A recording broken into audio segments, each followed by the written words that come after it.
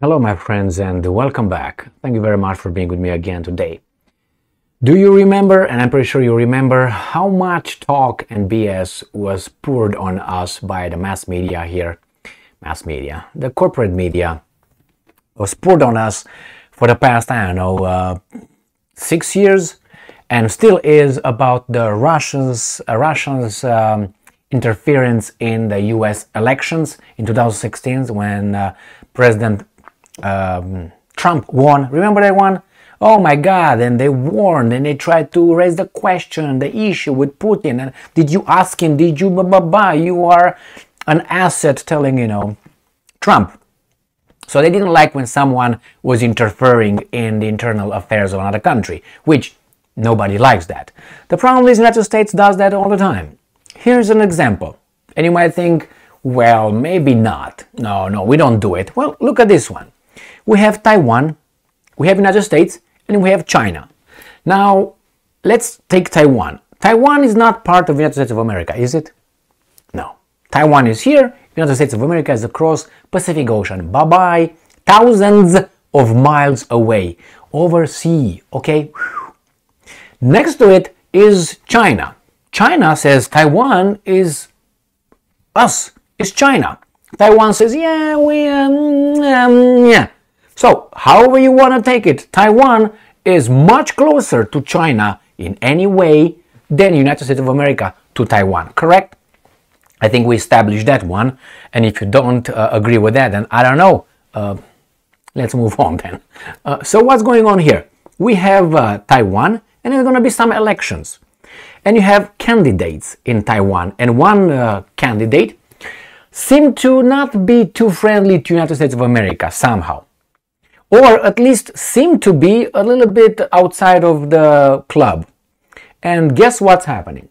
United States, the representative over there, which will be like the embassy, they don't have an embassy, but it's like it's called differently. I will mention it while I'm reading this article.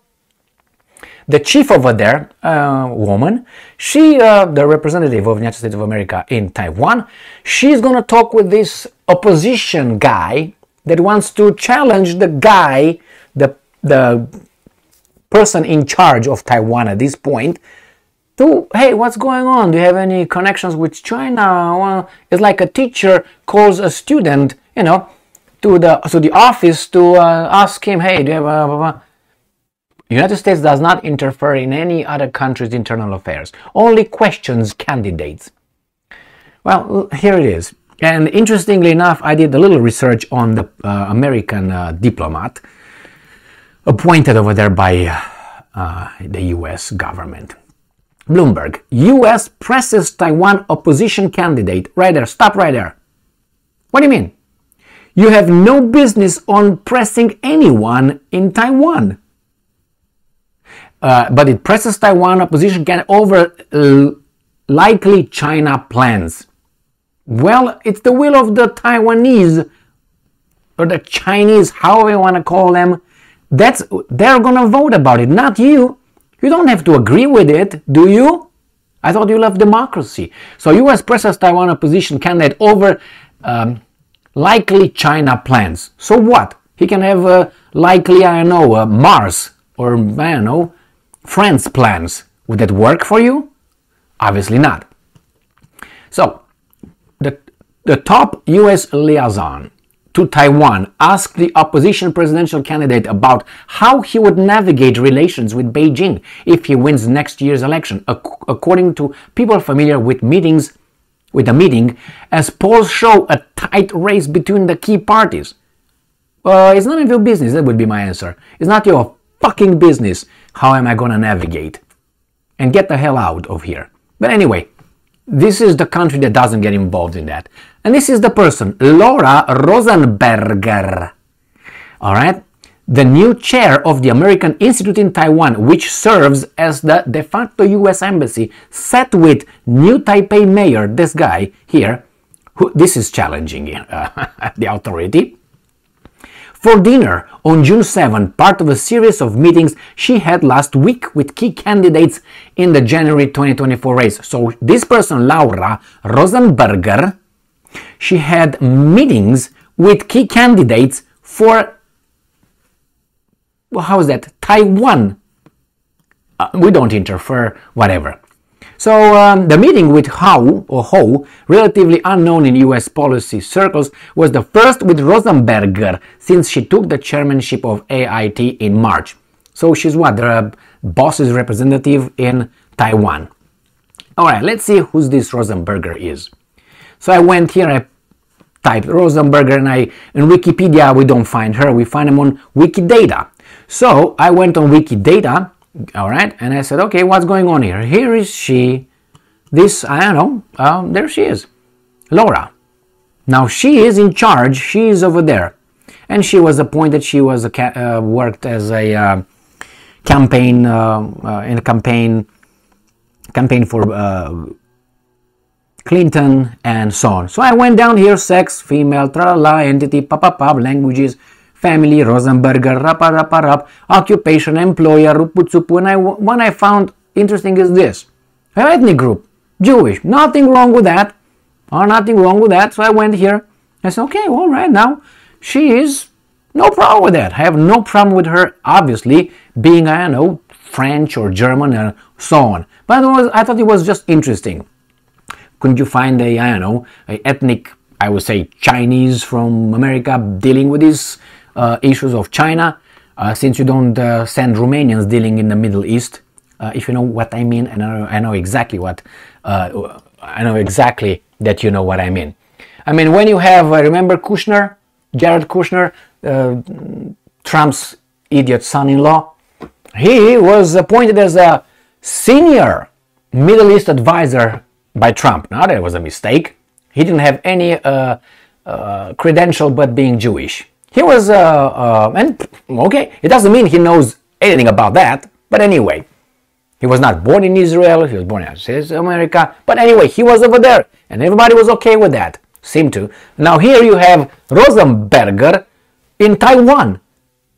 Well, why not, I don't know, a Chinese American? Let's put it this way. I think that that person would understand more about the culture and other things about that. But anyway, maybe the language and so on. My point here is not about a Rosenberger here. She could be, as I said, a Martian. And I don't get, oh, it's something else that I missed here. Not missed, but I saw right here in the wiki thing here. I saw somewhere, I don't know, let me go back here because she said something. Let me find it for you. Actually, I found it right here. If you look here, feminist.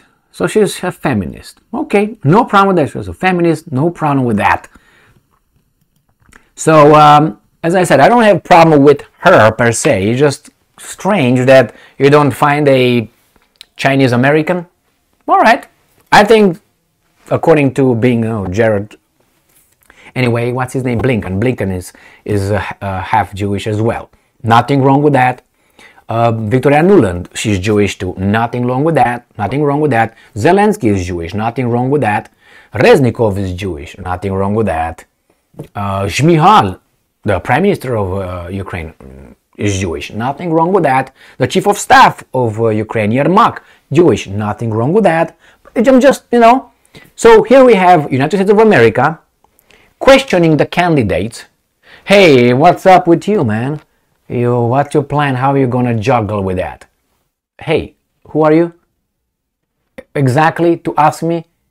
Well, I'm the one that I want to make sure that you're going to get the job or not. Basically, this is a job interview conducted by Rosenberger. Now, how do you like it? Let's say you are Chinese. Someone from China. How would you like that? Let's say it's going to be me, a Romanian born, showing up over there and telling the guys in Taiwan, hey, Mr. Ho, whatever your name is, how are you going to juggle that, huh? I represent the United States of America.